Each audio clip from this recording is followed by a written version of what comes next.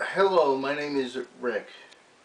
I'm a social worker at a center for the blind.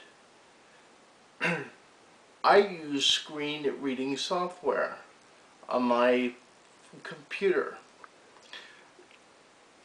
Denise is going to teach me another screen reading software called Window Eyes, because not all companies use the same screen reading software. Here's what I will be learning. Style normal.